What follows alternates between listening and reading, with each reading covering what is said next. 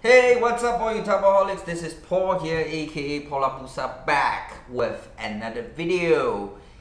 Yes guys, Pokemon Go is now out in Singapore since the 6th of August. Everybody is into it, everybody is going around places and getting out of their houses.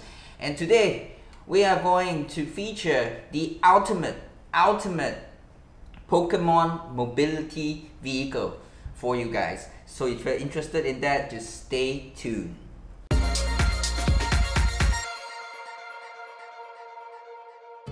Guys, do not drive and play Pokemon Go at the same time. It is irresponsible. Do not drive that. For the safety of the others around you, please do not play and drive. Which brings me to the best vehicle to use for Pokemon Go to go around from stop to stop. Now, a lot of people are walking, yes, and there are some people who use their bicycles. I've even seen a kid that is trying to do a Pokestop while riding a bicycle. Very dangerous. Please stop and play your game and then move on. So what happens is someone posts that they've seen a Mew or a Mewtwo or a Dragonite on the other side of the island. You can't possibly ride your bicycle there. So what happens? You need something that is mobile and portable. What you need is a kick scooter, and this is exactly what I bought today, which is the D-Max 9, and it cost me about $85 from Taobao. So we're gonna unbox this and we're gonna play some Pokemon and we're gonna see how this thing does and give the ultimate review for the ultimate Pokemon Go mobility vehicle. Let's do it! So here it is guys, the D-Max 9 kick scooter. Packaging seems to be in Korean, so I reckon it's Korean.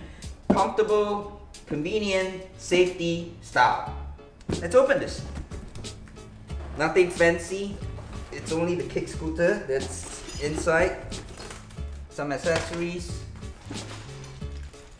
a manual, some tools, and a buckle, I think. First glance, it really seems very light and portable. I can really carry this with one hand. Very light, about 5-6 kg perhaps. Wow, I believe what's inside is actually a safety light that is on solar energy. There is a solar panel in front of the light, and this can be easily attached to your kick scooter. So you can either set it to a blinking mode or just on all the way and off by the touch of a button here. Comes off easily with the press of the latch and release. Really nice light they've included here. Some paperwork. They're all in Korean. And we've got some tools here. A set of Allen keys in different sizes. And the strap, which is D-Max. Adjustable as well. So there it is guys, the D-Max 9 White Edition kick scooter. I can't stress how light is it. It's like 6 kilograms, 7 kilograms, 6.7 kg to be exact. All you have to do is just release the catch here and you can bring this up. And it's as easy as that. There is no side stand. And to release, all you have to do is press the lever down here and it goes down like that. So we're gonna release and set up the handlebars. Release the catch of the handlebars. And there are two spacers holding the handlebar slot, so just remove that. Just put those in. And once you hear a click, and that's it, tighten back the handlebar. So the scooter is height adjustable, so you can actually release this catch and then you can bring it higher or lower. Pretty cool design. It even comes with a water bottle holder. The step itself, you can see the there's an anti-skid mat. There is a see-through portion here where you can actually see the suspension. It's actually mounted on the underside of the kick scooter itself, which is here. This is the suspension. As you can see the spring here. There is also a front suspension which is within this cylinder itself.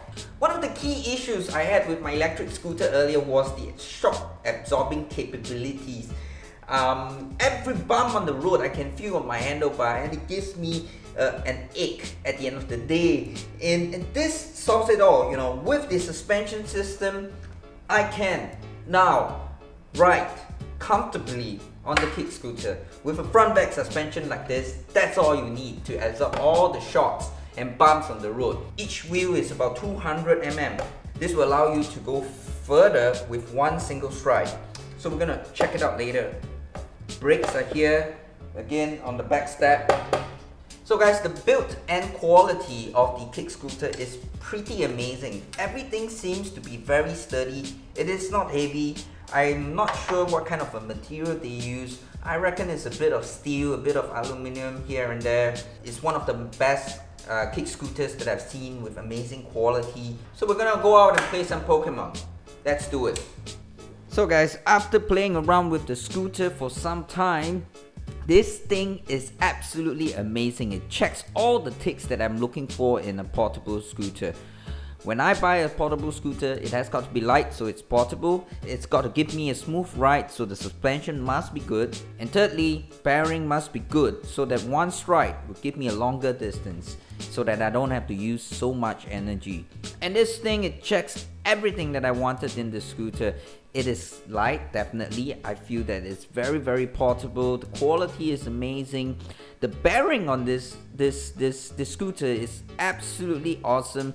One stride would probably give you about half a basketball court, if not longer, you know, on a flat road. Of course, on the uphills it's a shorter distance, but that's expected. The ride is very smooth. The brakes work well, and the suspension just absorbs all the uneven surfaces away. I used it.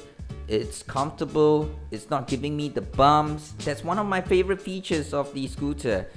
Now, anything that I dislike about the scooter, I can't find any. I don't like that it's not electric, but this is a different product altogether. So guys, I definitely recommend this scooter if you're looking for something like this to serve your purpose. If yours is to play Pokemon Go, this is the ultimate machine. And with that, we've come to the end of the video, guys. If you liked the video, do leave a thumbs up down below, and I'll see you in the next video. This is Paul here, signing off. Ciao.